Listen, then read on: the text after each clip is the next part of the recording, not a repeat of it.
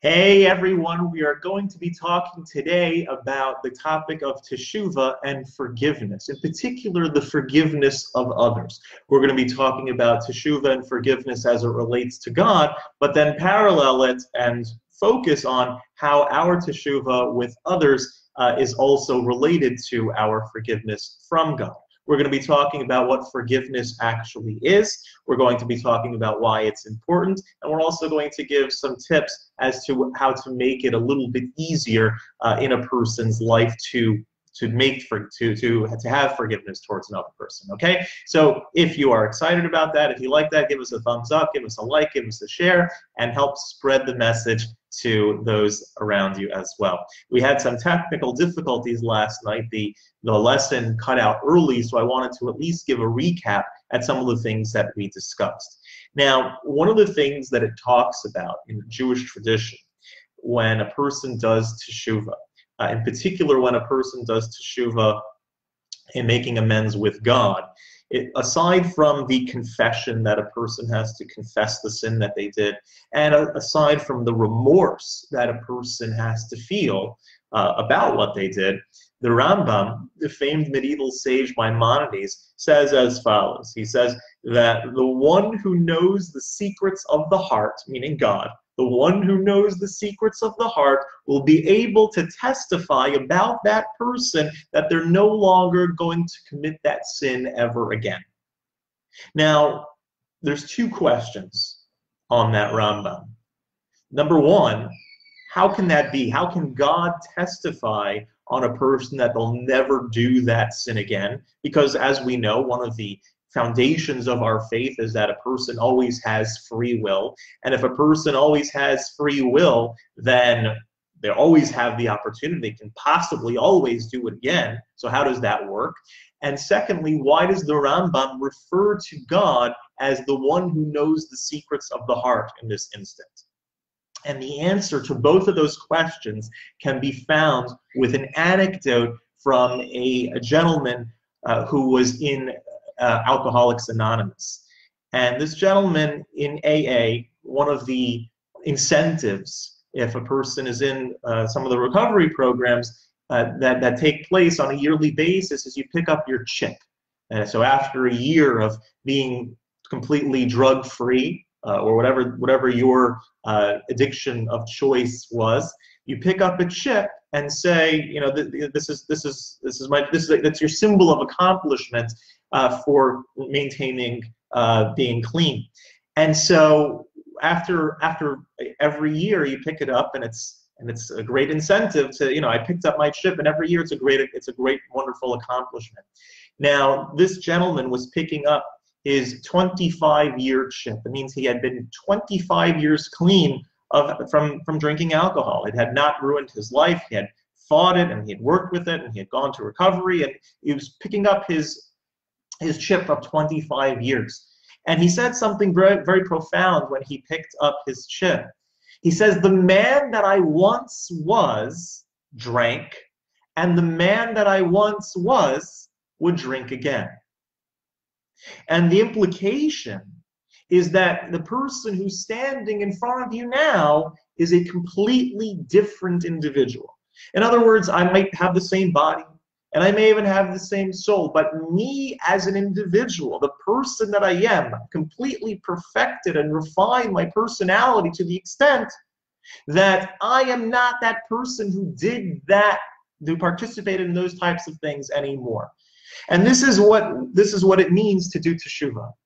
This is what it means. Aside from the confession and aside from the remorse, you're basically a different entity. You're basically a different human than you were back when you were doing those types of things. And so when it comes to teshuvah, especially with regard to us, between us and God, a person's mission in this world, the soul was basking up in the heavenly realms, basking with God, basking with truth, basking in spirituality, cleaving to God in the utmost sense, and is sent down into this world for a mission. The mission is to look past all of the falsehood of this physical world, all of the proclivities and temptations that this world has to offer, and see the godly core behind it, and work towards the godly path and bring out spirituality within the darkness of this physical world, and thereby achieving a higher sense of connectivity with God in the long run, right? When you subject yourself to challenges and you're able to overcome those challenges, that is the ultimate connection with God, not just basking in the glow of God. And so the soul comes down here after it was cleaving to God, and the soul comes down and get down into this world, and sometimes it could be that we disobey God. We disobey what God wants from us. We disobey what the Torah tells us is what God wants from us, and we mess up. This makes a clog in our connection with God. That doesn't sever, doesn't destroy our connection, but it certainly does clog the pathway between ourselves and God. And what tshuva, the idea of returning, the idea of repenting, what that sort of redemption, personal redemption, can mean, is meant to do, is that a person can once again cleave to God in the way that they originally were supposed to do, in the way that they originally were. Now, in the pathway towards forgiveness, there are three words that tend to be used regarding forgiveness, and they're used with regard to forgiveness that God bestows upon us, and then we're going to see that they have parallel in the forgiveness that we can give to others as well. So the first type of forgiveness, the first stage of forgiveness, is mechila. Mechila, it literally means forgiveness, and that means it's typically used when a person is forgiven of a debt. And so, for example, you can be moichel somebody a debt that they owe you. They owe you $10, and you can say, yeah, don't worry about it. I'm moichel you. I forgive the debt. You no longer owe me $10 anymore. And so that's one stage. And so when we're talking about that with regards to our connection with God, when God has mechila towards us, when God forgives us, He's forgiving us of a debt. Now, what's the debt that we might owe God? Well, our soul's mission down in this world can kind of be seen like a CEO sending out someone on a business trip. When a CEO sends out a worker on a business trip, he sends one of his executives out and he gives them all sorts of money and resources in order to accomplish whatever the company needs and wants accomplished. So he might have his rental car, he might have his hotel, might have $10,000 in order to meet the client and entertain them, and whatever it is, there is a certain amount of resources allocated to the person who's going on this business trip. Now, let's say when the executives, when he goes out, he's doing his business trip, he's got the company credit card at his disposal, and he starts seeing other things that he likes, that aren't part of the mission, that were never a part of the plan, that weren't what this business, that weren't what the credit card was meant for. He goes into an antique shop, he sees a painting that he really liked. It's it's $500, and he swipes the company credit card for this thing that he saw, this painting that he saw. Well, when the CEO is going to go through the list of the things, the expenses that were accrued on this trip, he's going to see, wait, what's this painting? Okay, great. The rental car, that makes sense. The hotel, that makes sense. Money, the dinners and whatever, that all makes sense. What is this painting for $500? That wasn't a part of the mission. You owe me $500, right? He's not going to pay for that, allow that on the company credit card. And it works in the same way. It works in the same way with God. God gives us a certain amount of abilities and resources in order to use in this world to accomplish the mission that He sent us here for, right? To adhere to the Torah, to uplift the world through using the lens of the Torah.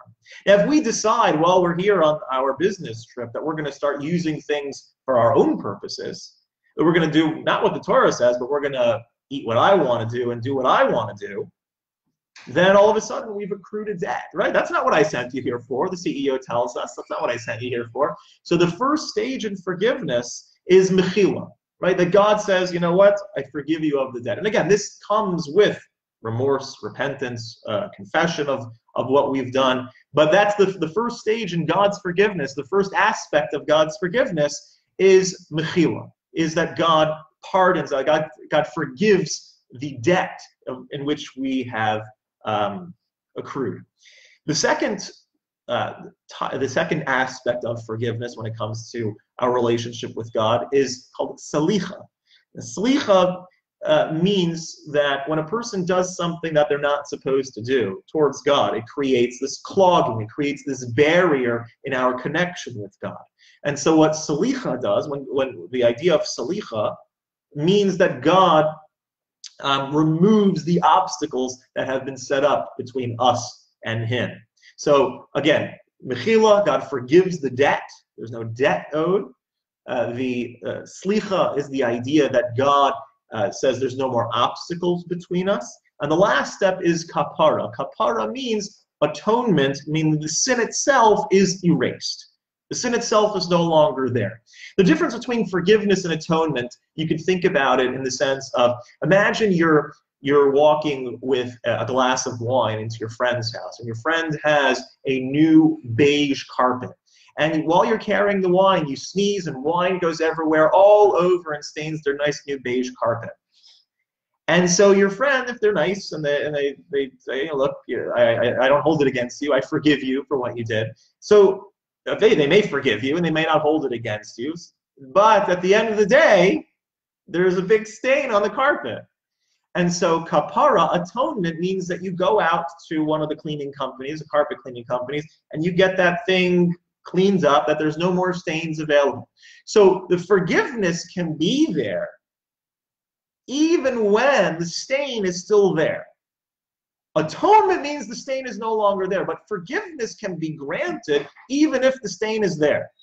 The person can say, I don't hold it against you. So these aspects of divine forgiveness have counterparts in human forgiveness. And so the person who harmed us, number one, needs to apologize, needs to make amends for the offense that they did.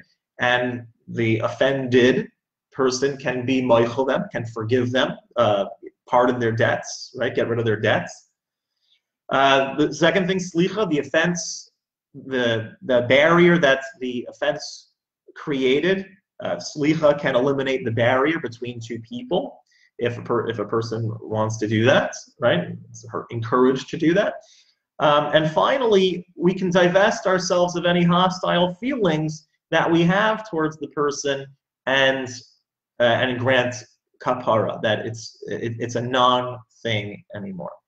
Now, sincere teshuvah, real repentance towards Hashem, can transform sins into merits. It says that if a person really does sincere, real teshuvah, really repents and returns to God, the sins that they did can actually be transformed into merits, because those sins were actually the galvanizing force in making them to become a better and closer individual to God.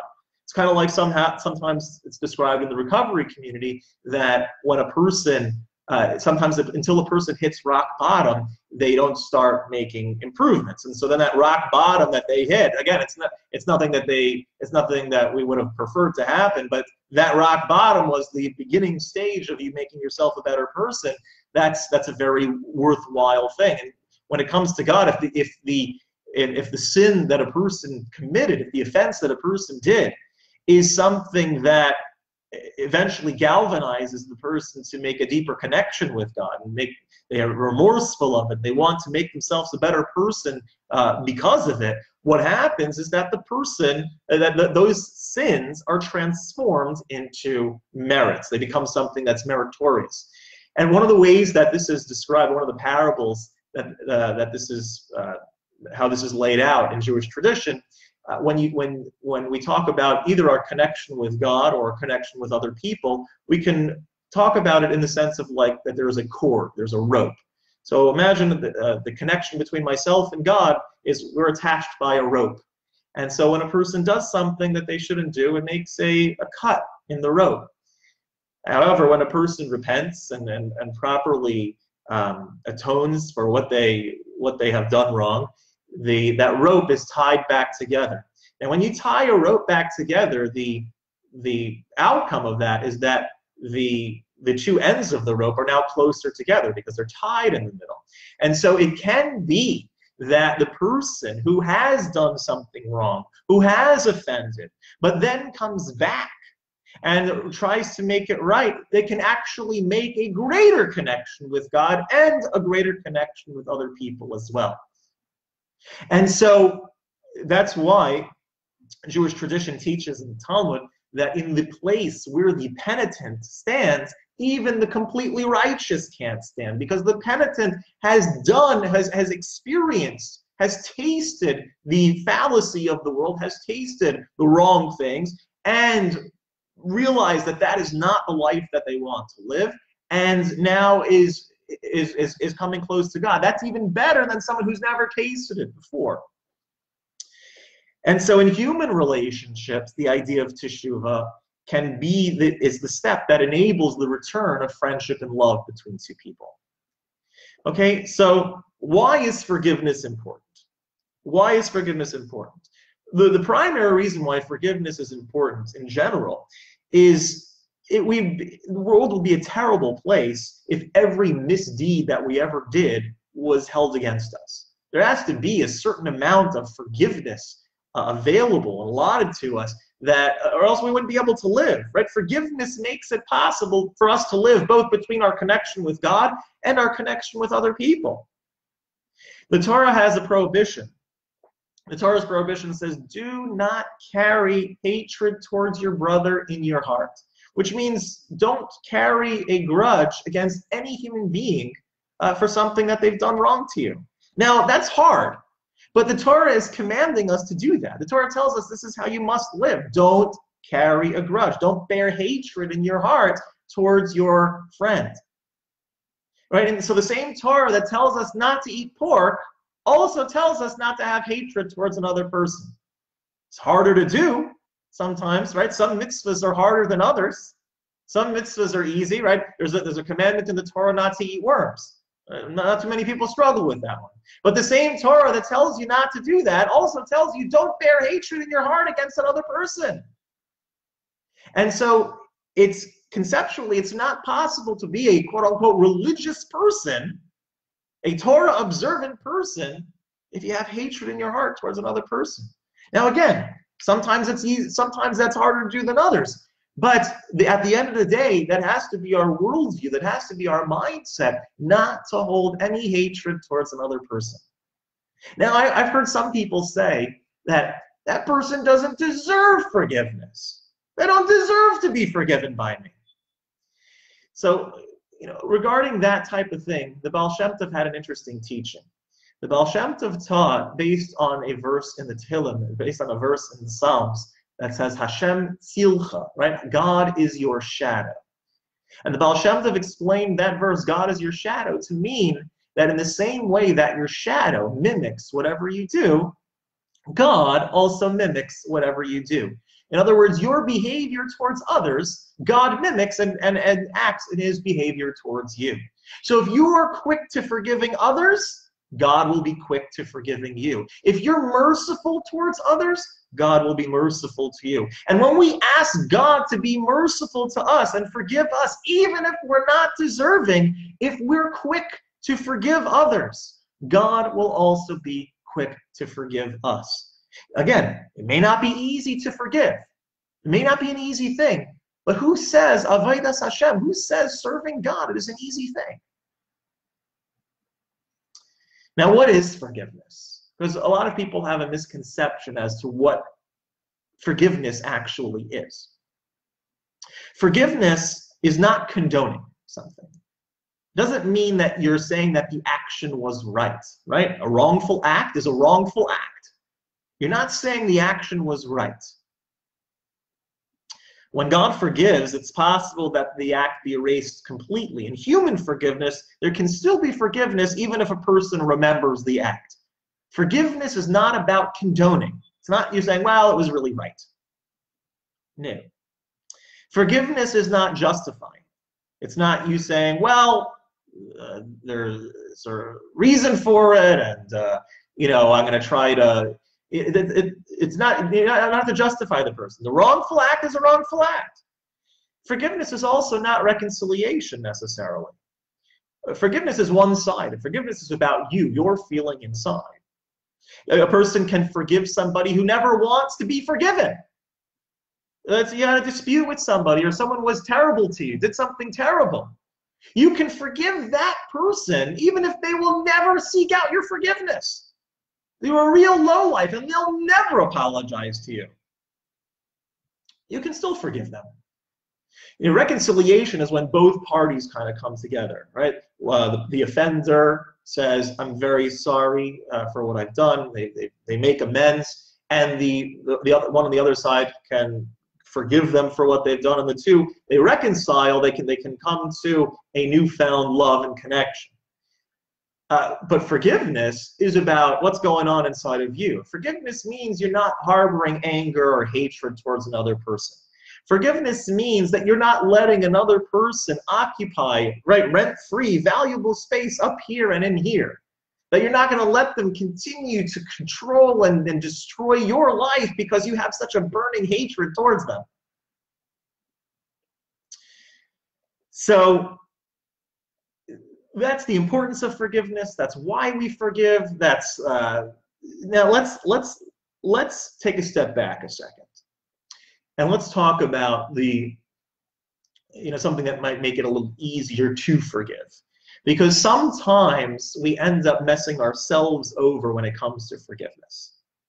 So there's an idea, and it's talked about in this week, every week in the summer months on Shabbat during the late afternoon, after Mincha, we read Pirkei Avot, right? The Ethics of Our Fathers. A volume from the Mishnah that talks about the wisdom the wisdom of different rabbis and sages in Talmudic times, in Mishnaic times, and so what in this week's portion, this week's chapters, one of the things that it tells us to do is to judge others favorably, right? It should be dan lakav zchus, judge others favorably. Now, what exactly does that mean? What exactly does that mean? The Rambam explains it very, very clearly what dan lakav zchus means, and says that it's different depending on whether you don't know the person or whether you do know the person. So if you don't know the person and you see somebody doing something that could either be interpreted in a positive way as something good or in a negative way as something bad, dan lakav zchus means, right, judging them favorably means that you assume that they're doing the right thing. You assume that they are trying in the right path. But if you know the person and you know them well, and you know them to be a righteous person, and they have a reputation of being a righteous person, and you see them doing something that is seemingly not good, right? But there's at least a sliver of a way that could possibly be construed as good. The Rambam says you have to assume that what they're doing was good. And if you take it a step further, let's say you know somebody to be a righteous person, a good person, and they have a reputation of being a righteous person, and they actually do something that's objectively wrong, that's objectively bad. Dan lakav zchus would say something like, we have to assume that is an anomaly, that it's a fluke. It's like they must have done it. There must have been some sort of like temporary insanity that went on, and just this is not who the person is. What happens a lot of the time is when somebody does something, knowingly or unknowingly, whether it's against us or not against us, we make it to be against us. And not only that, but we assume malicious intent. So when someone from the office does something to us, a coworker, even sometimes when our children do something, or our parents do something, or our community, whoever it is, does something that wasn't meant to be directed at you at all, but they do something that's offensive, we read it as something that was done with malicious intent. That person premeditated it. They meant to do something bad to me. There's a great philosophical principle called Hanlon's razor. And Hanlon's razor really enables us to sort of look at things in a different way. It's a great mental model that we can use that will greatly affect our lives. The model is, the Haman's razor is that never assume malice to things that can equally be attributed to human stupidity or error. All right, so applying Haman's razor to our daily lives allows us to develop better relationships, become less judgmental of other people, and also improves our rationality. Because when we're angry at somebody, right, our mind can go to all sorts of crazy places. Haman's razor allows us to give people the benefit of the doubt and have more empathy towards people as well. And we all live very complex lives where things are constantly going wrong, right? Murphy's Law is whatever can go wrong will go wrong. So common sense, the common response that people have is to blame others and to assume malicious intent when something goes wrong. Right? People are quick to accuse corporations or politicians, their bosses, employees, right? Even their family members of trying to derail them. It's something we used to, malicious, premeditated, this whole thing. And to assume intent in this situation is likely going to worsen the problem. Right? None of us can ever know what someone else really wanted to happen. The smartest people in the world can do very stupid things. The most righteous people in the world can make grave errors, can fall, can fail, can make big mistakes. But Haman's razor tells us to try to grant people the benefit of the doubt, at least, that don't assume malice. Because here's what happens. When a person's angry at somebody, when we assume malice at somebody, what happens is other parts of our brain start kicking in. And then we start having what we call hindsight bias. Hindsight bias means we start looking at the past. Well, if they're doing this now, I start looking at the past and say, I always knew that guy was a lowlife. I always knew that guy was a scoundrel. How could I have been so blind? How could I have been so stupid? And we start reading back into past things and say, I always knew it. And then confirmation bias kicks in.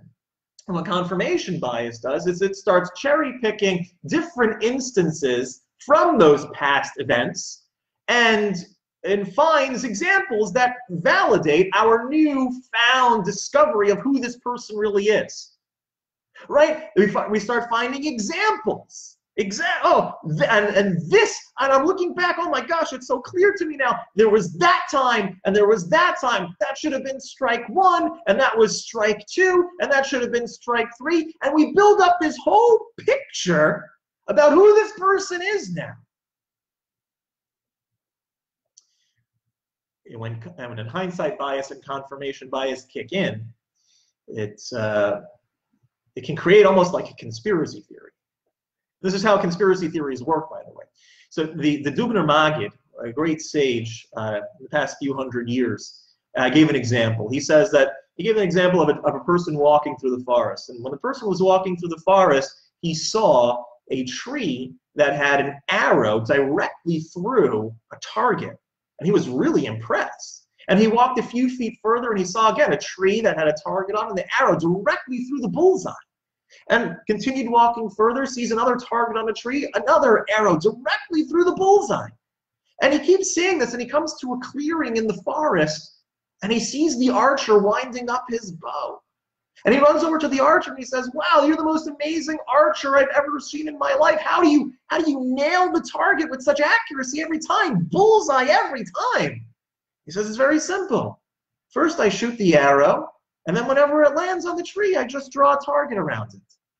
And this is kind of the way that it works with conspiracy theories, right? Not even conspiracy theories. This is how, if a person wants to prove anything, right, in hindsight, very easy to prove something in hindsight, right? So, for example, a lot of people, a lot of missionaries will come to Jewish people and they'll tell us that Jesus was foretold in the Tanakh. Jesus was foretold in the Old Testament.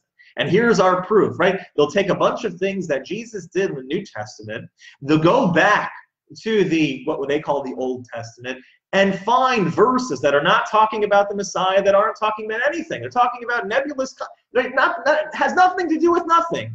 But they'll say, this, and that's pointing exactly to what Jesus fulfilled in the new.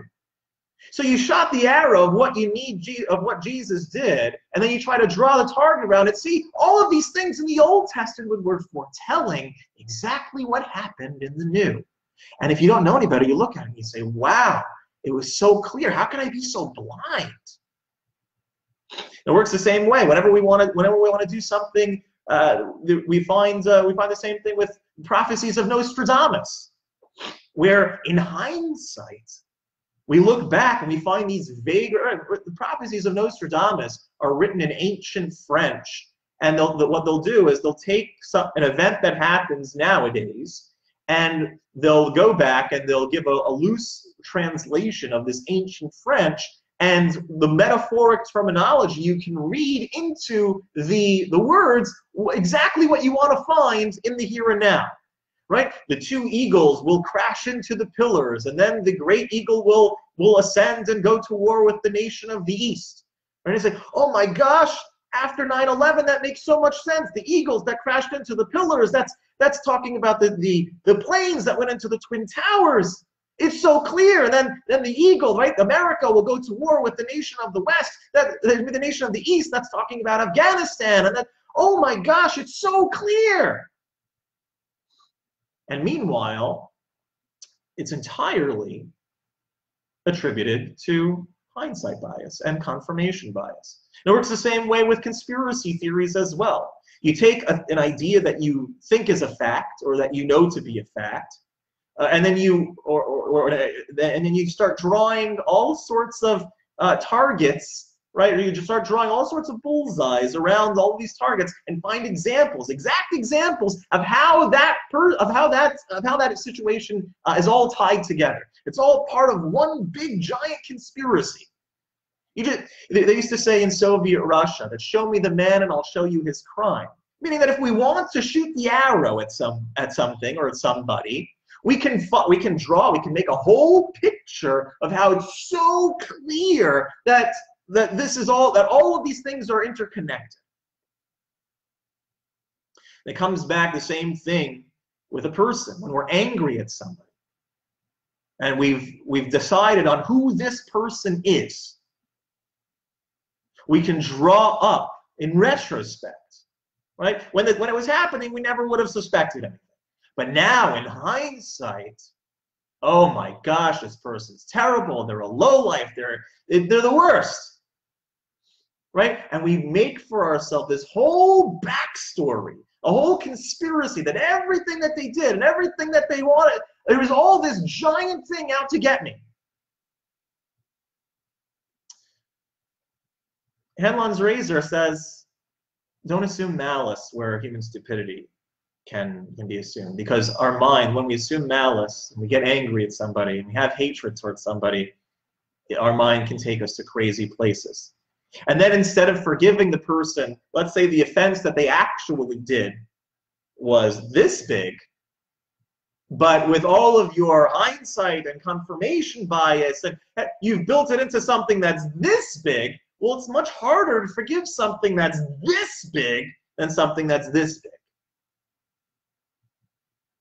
And so we have to take that into account. We have to try to use our reason and not get caught up in our emotions, not get caught up in our anger, our hatred, or whatever the case may be, and try to look at the person as someone who didn't mean anything by it. Again, I'm not trying to whitewash every situation, but oftentimes we can make something, even something that is big inherently, we can make it even bigger than it actually is or than it actually needs to be. And so as we now enter into the time where we're approaching Rosh Hashanah, Yom Kippur, a time of amends, a time of judgment, a time of atonement, we should think about the lessons that we have learned today, that our relationship with other people determines our relationship with God. If a person wants to be granted forgiveness, a person should grant forgiveness to others. If a person wants to get granted mercy on high, even if they're not deserving, they should grant mercy to others. even if they are undeserving. And we should utilize these opportunities to make them the times that are full of forgiveness, full of, if possible, reconciliation, and come into the high holidays and begin a new year fresh and without any sort of hatred in our hearts. Have a wonderful day, and God willing, we'll teach and see all of you soon. Take care.